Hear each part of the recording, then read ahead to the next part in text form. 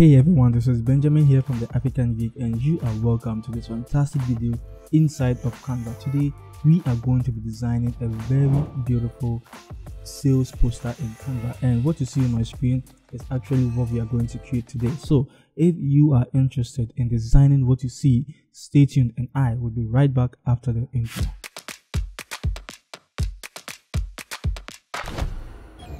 Alright, so here we are in Canva, and the first thing we are going to do is to click on create a design, and we just have to search for Facebook ad. Okay, so when you do that, you just have to choose the first option you see, which is 1200, yes, okay, by 6 to 8 pixels. So when you click on it, you should see something like this on your screen. Okay, a blank canvas like this actually. So the first thing I want to just announce to you is, if you are new to this channel, first of all, you're welcome. Secondly, there's a link in the description box that will lead you to a Google Drive, and over there you'll find all the special elements I will be using. Okay, and one of them is with this shadow or this gradient thing. You can see, you can pause the video and find it and resume, come back to continue with me. I'll be waiting for you. If you are already a fan, if you are already a member, peace out. Okay. All right, so let me just drag this somewhere here, and what we'll do now is to change the background color. So we click on our background, come to the colors, and we'll choose a brighter yellow orange sort of. Okay, so something like this. The color code is FF9900. Okay, so that's what we're going to use.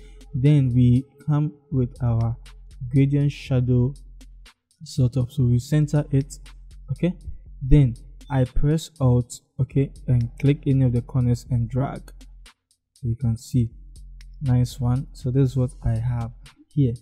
What we can do now is to change the color of this. We don't want it to be black. Okay, so to do that, we come to effects, and in effect we come to dual tone, which is two tones, dual tone. So yeah, that's what it simply means. I just hope I'm correct.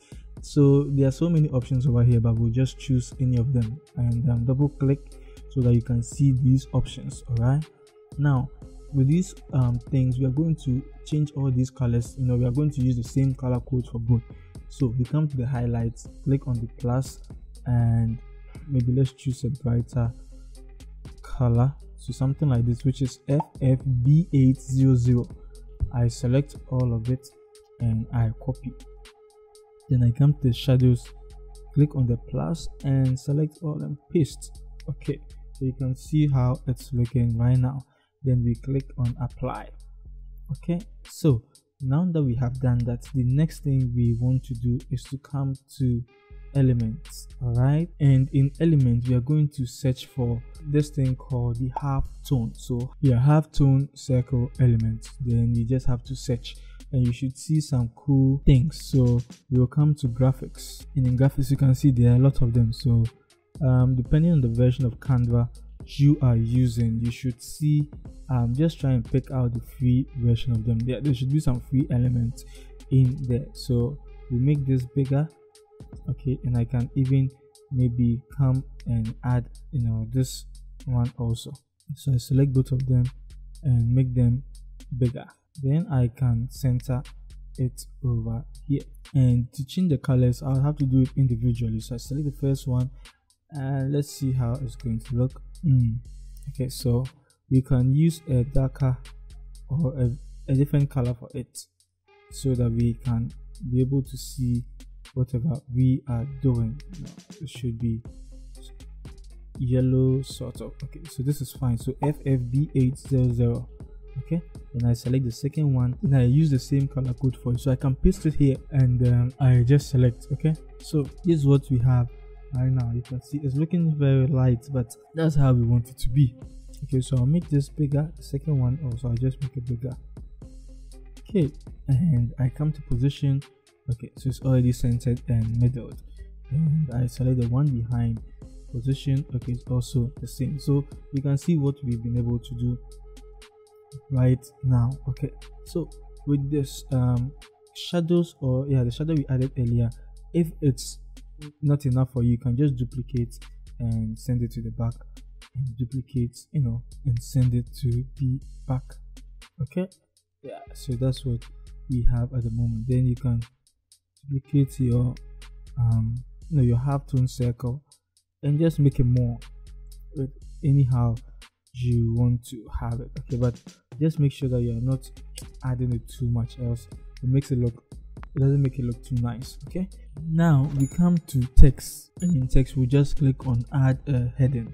Okay, so what we are simply going to say is mega. So I choose this one for now and I make it bigger. Okay, so now that I've made it big, I am going to position it here and I will rotate it slightly.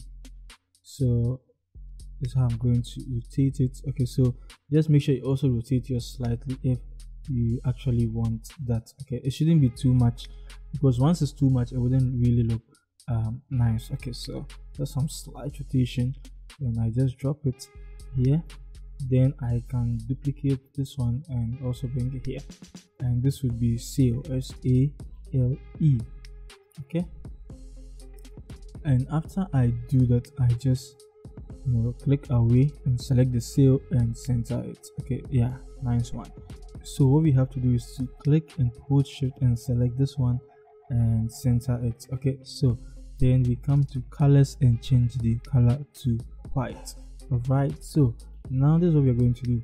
We come to the mega, we come to effects, and in effect we have the echo. Okay, so we're going to choose the echo, and the color we can come and choose any of these colors we use, but you can see it's not really visible, so we can come here and adjust the colors to make it something beautiful. Okay, so this is it's just close to red, FF3D00, yeah, FF3D00. Okay, then yeah, I think everything is looking cool. Maybe let me just copy the color code. That's what you have to do. So I come to the plus and copy. Okay, then we come to the sale, come to effects and choose the echo. Okay, then come to color and click on the plus and paste the color code. So this is what we have at the moment. So select both of them. I want to make them a little bit bigger. Okay, so yeah, we make it bigger, and I'll click away so that I can just come back and position them well.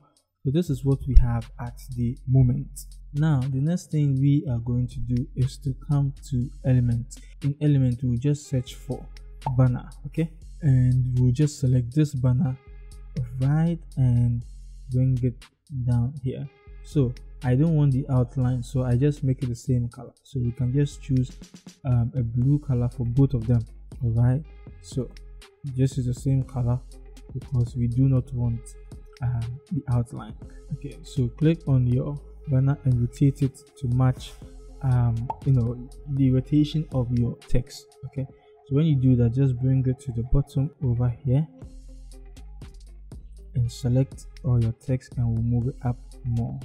Right, then we'll add another text over here. So I press T on my keyboard and I drop it down, and I can just say end of season. Okay, not season, okay, but season. Then we also rotate it slight, not too much. If your Canva is also messing up like mine, very slow, just take your time. Okay, so because these things usually happen, so you can just rotate it slightly, okay, slightly to match your design. All right, then I make it bigger, then I select everything over here, come to color and make it white.